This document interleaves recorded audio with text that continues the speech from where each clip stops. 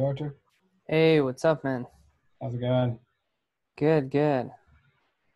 Just finishing up the marathon of calls. Yeah, you have a lot Typical of calls Sunday. even today. Yeah. Yeah, I basically took 30 minutes to relax, and that was very beneficial. nice. What kind of calls do you have today?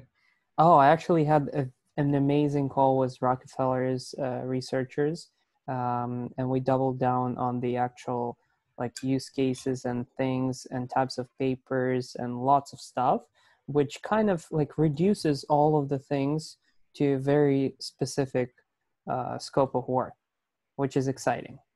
Cool. Was that recorded? Yep, I have Anson annotating it, and I'll share that once that's done. Sweet. Very Awesome. cool call.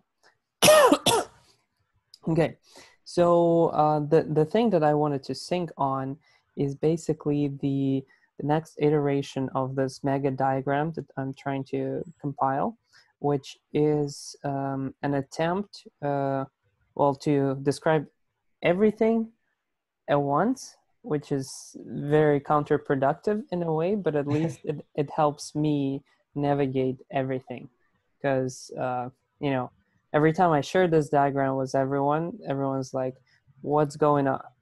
Have no idea what's going on. But since then, like since a couple of days ago, I realized that the real benefit comes to like just, me understanding things and then being able to jump into specific parts and be able to throw some value within specific scope. So I took a look at your diagram. It's amazing in terms of how descriptive it is in like different relationships and kind of flows. I really need to catch up how to do that for this diagram, if that's even possible. But basically the thing that I've upgraded my diagram to now includes VT as a scope. And I want to kind of get more of your input because I barely understand. I'm probably like submission one in terms of like the scope, just because there was a bunch of stuff that happened when I was away. And then I came back and there's this giant diagram and I'm like, oh wow. Yeah. Yeah. Yeah, we kind of increased our scope by sixfold once round one finished. Which is amazing. So let me share my screen real quick. And I assume I've shared this diagram with you before or you've seen it somewhere. Yeah, I've seen it floating around the search engine channel. I haven't looked at it very carefully, but I've seen this. Okay, so probably a good intro will be helpful, which is, a lot of stuff that we do can be separated in four things. And by separated, I'm very cautious by using that word. Like it's all interconnected, but in a way it can be separated at some point of time. So there is data infrastructure, obviously data sets, DevOps, the cloud, the curation stuff, everything that goes and deals with data. Then there is ontology engines, which is kind of a weird thing that no one can explain what it does and what it is, but we'll get to it in a bit. Then there is AI-powered literature review tools, which is essentially tables and essentially the outputs from Core 19 that are are useful or like useful enough for researchers to do something with it. And then there is discovery engine, this kind of magical thing that we see as a grand vision, something that is basically a way to navigate the data and reduce uncertainty about it and be able to um, help researchers reduce uncertainty to maximize the knowledge derivation process, like the ability to derive knowledge from unstructured data. And that itself has like some interface, search engine, inference engine, and tracing engine. And again, it's a lot of complexity that I'm failing to communicate, but it's kind of irrelevant at this point. Basically, search engine allows you to filter stuff, Inference engine allows you to derive certain knowledge, or like helps you further filter it with some additional new data. And tracing engine is going to be crucial to our ability to actually explain how this amazing tool led to certain results.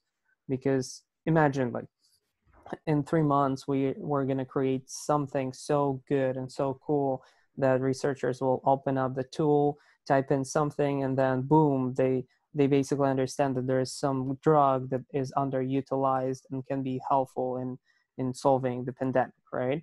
And they cannot go to like White House and tell them, hey guys, like I really believe that this drug will help, and I have no idea why.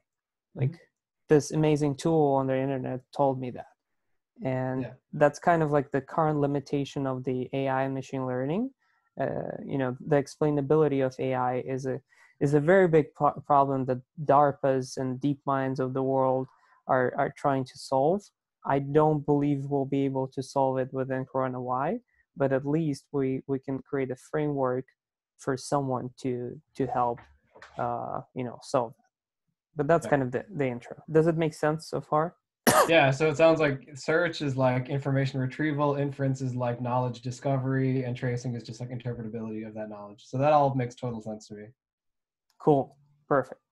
Oh, one question actually. Can you talk a little bit more? I don't know, maybe it's not meaningful, but can you talk more about the difference between discovery engine versus like AI powered review tool? So the AI review tool is like, here's a report, and the discovery engine is maybe more like you enable the user to query stuff and like something like that. So literature review is basically tables, right? Okay. And like this is kind of the output of the literature review tool, because it's just a bunch of tables. You can navigate it and search by certain things, like cardio stuff. You open and search for it. For example, if you're a researcher that it wants to learn more, or like double down on heart disease risk factors, you're going to search for heart disease risk factors. Then you also have to understand what kind of ontologies exist, what kind of relationships exist, how things are named differently, like cardio, cerebrovascular disease. And if you know about that, you can definitely find it. So it's kind of like the Google analogy. If you know what to look for, you will find it. You just need to type in the right keyword. With Discovery Engine, it's like, what kind of, heart related, I don't know, comorbidities or something exist, or something, some querying. It may not even be a question. It can be just a bunch of keywords. And then you see some things that pop up that are representative of the things that exist in relation to this query. Does it make sense? So it kind of sounds like they're two slightly different use cases / I guess user kind of workflows sort of thing. Yeah, primarily based off the notion of, AI-powered literature review tools are used when you know what to look for, and you just need to find that data to derive knowledge by yourself. So there is potentially unlimited uncertainty, right? Like the scope is very large, and it's up to you as a human observer to reduce that uncertainty through the prism of your mental construct. Yeah. And for Discovery Engine, we're actually reducing that uncertainty for you. Still, like, it's not 100% certain, but it's reduced enough for you to understand what exists. Yeah.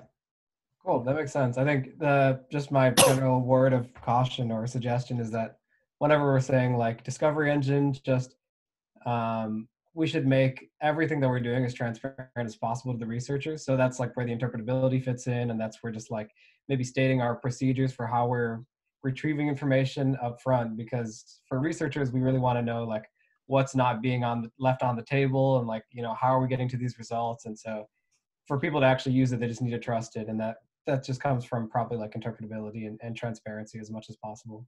Yeah, 100% agree. Okay, Cool. so let's go deep into ontology engines. And that's Sure. not one thing, but actually many, many different things that are defined by multiple layers. And so far, I kind of separated it into the metadata layer, basically things that exist for papers or things related to the papers that are um, not unique per direction of research. So it's like the geodata is the same both to risk factors and the vaccines and therapeutics task. Mhm. Does that make sense? Yeah, I'd like to see like temporal data too. So they offer like publication time, but it's of different qualities. Like some people just put 2020, but really they should put like the actual date. And so there is some cleaning that has to be done there, and that's like a general, another one of those general metadata features that we would need. Perfect. And I'm sure you have more of that, and I just need to extract that from individual teams. But you get the idea. There is some Yep. metadata. Mhm. Then there is the direction layer, which is actually what we call like what we've created for those 4 teams at the very beginning. Actually, 3 teams, because the geotask was really the metadata layer team, because it was applied to all 3 teams. The direction layer is really defined by direction of research or a question. Mhm. So we kind of, when we jumped into Kaggle, we took those as, as granted, like, hey, there are 10 directions of research, and just let's use those. And we picked 3 of them to pursue. And as a result, we have these 3 teams, for example, yours, vaccine and therapeutics, which has some ontology, some structure underneath. And this is where I need your help to fill out everything that exists so far. But to give you an example, basically what I'm aware is there are types of treatments, there are types of drugs, there are types of vaccines, there are types of things, right? And each of these things actually produce different types of data and different ways of how this data is represented. So here comes the data layer, which is like dosage ranges or genes or things like that. Then like I kind of connected this other team that doesn't exist yet, which is the clinical trials team. I can only assume that you have it in your scope of work or something, and that's why I connected it, and we'll have to correct it if that's wrong. But basically, there are types of trials that produce types of specimen, types of animals, and things like that. So my question is, does this make sense in general? Um, I think at the high level, yeah, you're just kind of saying like what sorts of things are on our radar and like what sorts of um yeah, I guess kinds of ontologies of things we're like dealing with Mm-hmm. specifically within our team. Yep. And to give you more examples, there is a risk factors team, and the things that they deal is types of risks, health conditions, and demographics. And there is some more that I haven't filled out yet. And Hmm. then for transmissions and incubation team, there is types of environment, incubation ranges, and something else to fill out. Gotcha. So I would like to, and again, I understand if this is too abstract or too general, but if basically there are 2 points of feedback that I'm looking for. Whether this list of like types is complete, and then whether this types of data things is complete. And I'm almost certain it's not. Yeah. Okay, so I can what's the best way to do this? Should I just like say things? Should I Yeah, give just you just say it if you have it on top of your mind. Sure. So let me look at our diagram and I can tell you like things that might fit into this schematic as you're kind of imagining it. I think especially relevant are, so I'm looking at my big system diagram thing, especially relevant are going to be the input data that I have listed. So the little files icon.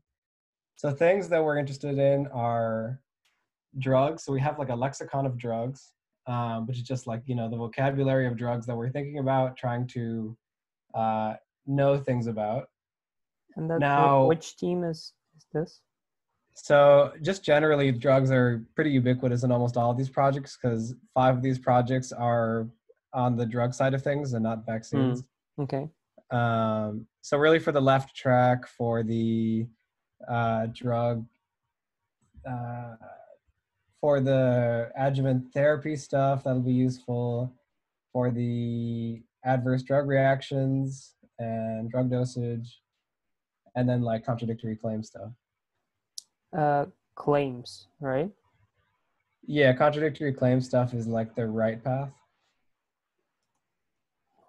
Okay. So claims and well, that's not Not really exactly type. types of claims It's because data, right?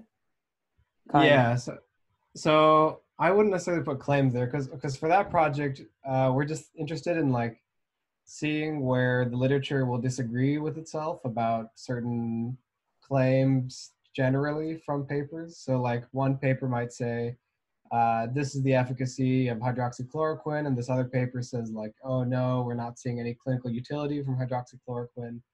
That kind of sentiment. So I don't know how claiming that Oh, fits into okay. this So metric. I got it. That's not really representative of data or types. That's really a byproduct of comparing like effect. What is the data that you're comparing when you're trying to produce the comparison of claims? So yeah, we're still thinking about this because we have to think about like which specific questions are being compared. But let's say in an ideal world that we can distill down like one of the central hypotheses or central claims of the paper, and then we can match that against the central claim of another paper and then just see that comparison and see how they fit together. That's the kind of thing that we're trying to do. So you can extract that kind of sentiment maybe from like the conclusion paragraph, for example, of one paper against the conclusion of the other, or even looking at the titles of the papers and seeing how those compare. But what is Uh, the process that the conclusion is about?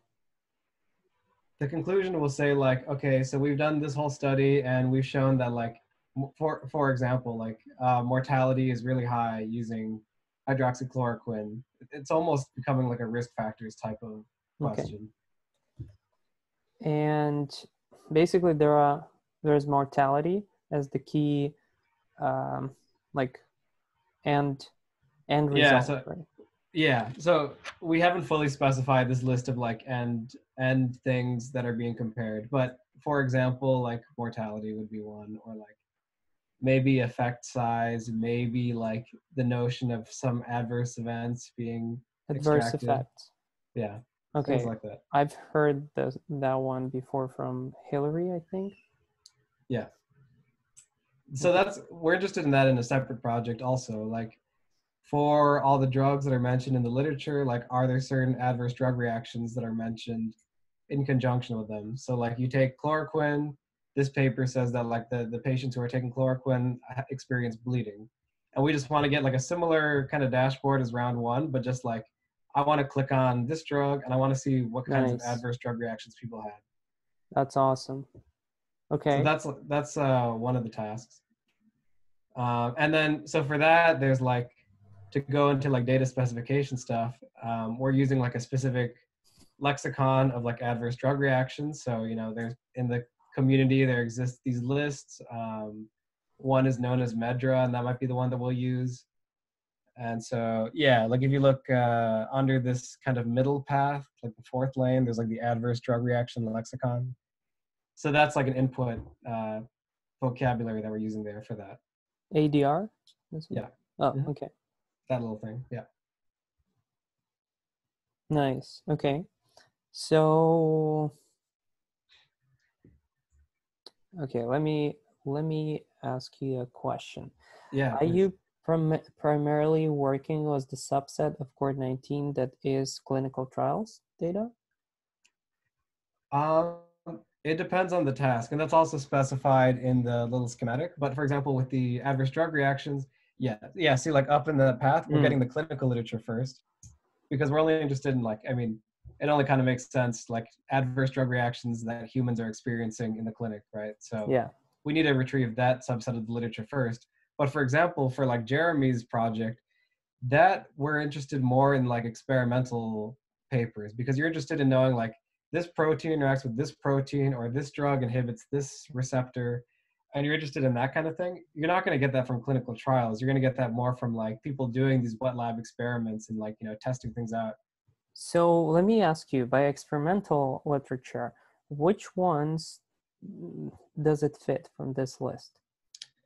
It fits. So I would say the classification that Christine and I have been using, I think is a good one. So I'd recommend going off of that. But in this list, it would be molecular studies, but I would exclude probably in silico. So I'm just thinking in vitro studies. So people like, you know, working with cells and like cell screens and that kind of stuff, or in vivo, like mouse models and things like that. But in silico, like some computational person making a prediction about like this kind of binding thing, I think Jeremy is maybe not interested in that. Okay. And by the classification that you are using with Christine, you're Mhm. using this one, right? Time driven analysis. Is this This is this coming looks like from David's. So there's this guy, David, I forgot his last name, who also did kind of the same task as us and posted his Kaggle. annotations on Kaggle. Yeah, Mooney or something, I think. Yeah. Yeah, so we've been kind of cross-referencing against those categories, and ours are like pretty similar. It's pretty clear that he was only interested in clinical literature. So for example, in his categorization, I don't see any experimental stuff. So if you look Yeah. at these 9 or 10 categories, there's like modeling, which is the computational stuff, but not the like in vitro and vivo stuff. Can you send me the list of types that you're using for your team after the Yeah, I call? can. Or if you can send it now. I need to retrieve it, so it might take a second. Okay.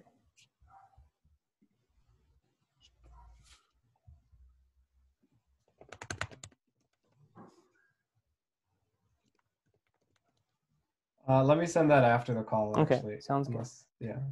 Okay, so that makes sense. So I could, yeah. Do you want me to? There's probably things that I can keep going with as far as populating that box of VT if you want, or Let's do it as what? much as we can in terms of like fast population, and then I'll send this thing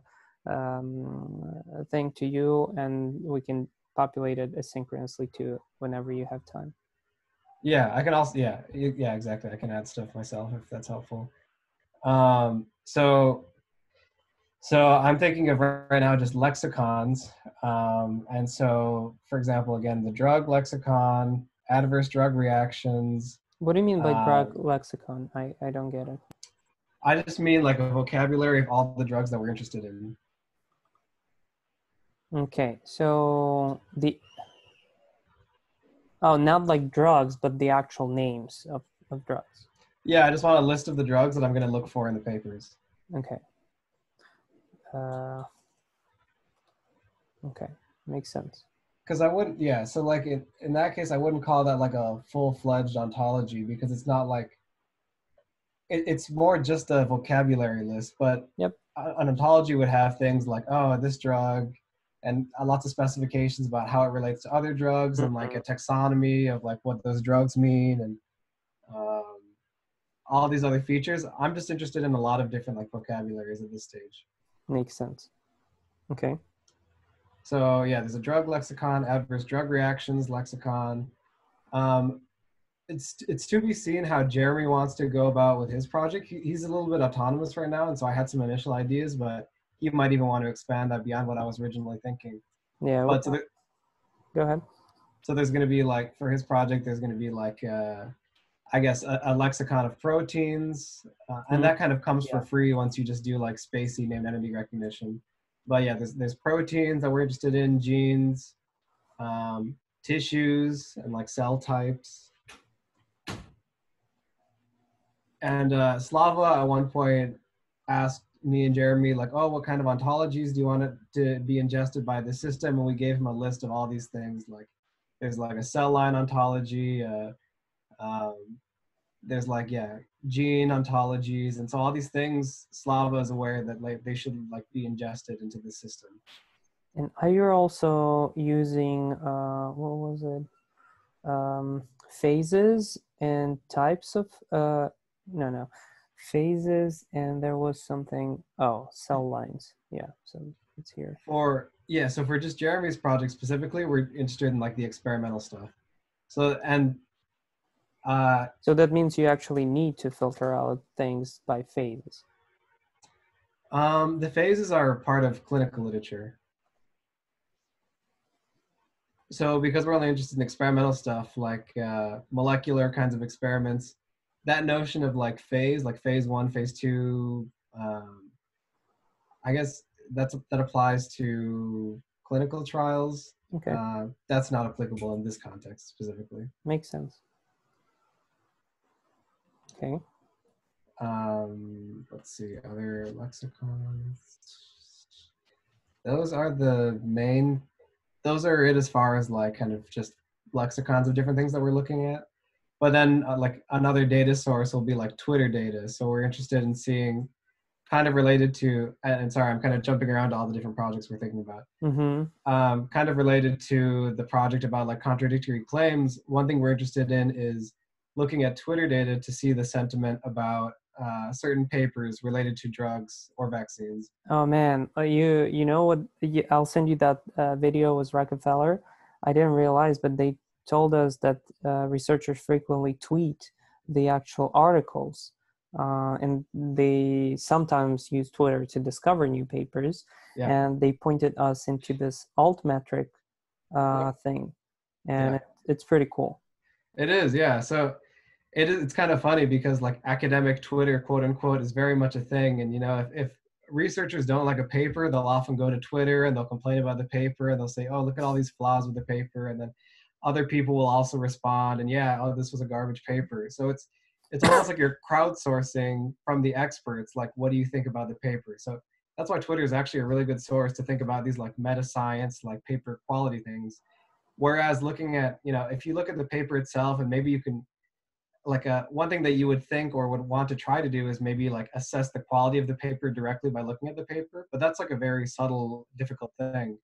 And maybe you can do proxies like, oh, if they mention certain biases or like they don't mention randomizing their study or doing all these like proper statistical things, maybe I can make assumptions about the paper quality, but that's very tricky. And so looking at Twitter lets you like, you know, think about the quality of the paper by just digesting what people are talking about it, because they've thought about it, they've, you know, expressed their subjective opinion about the paper. So that's why I think Twitter is a very cool place to This is explore. Insane. 40,000 tweets about this paper. Yeah. That's the crazy. Infamous Stanford study. So that's like a really good example. Like it would be hard for me to think of like how I would implement some NLP method to like extract the fact that this was like a bad paper and had biases, unless I have some very intricate rules about like statistical biases and all that. But if I just look at Twitter, you see everyone's complaining about the paper. And so like, that's a pretty good signal. And there's probably something there. And then maybe you can topic model and summarize what people are saying, and you can do stuff like that. Oh man, this is an exciting project. I almost want to jump in and actually code. It is cool. Yeah, it's fun. So Ali's leading that project now and just kind of getting the Twitter data, and then we'll start seeing where the sentiment is. Have you actually requested or got the API key for altmetric? No, I haven't. Okay, I'm going to write them an email. Sure. Because, I mean, they definitely already aggregate all of this stuff. So yeah, they might have some interesting stuff there.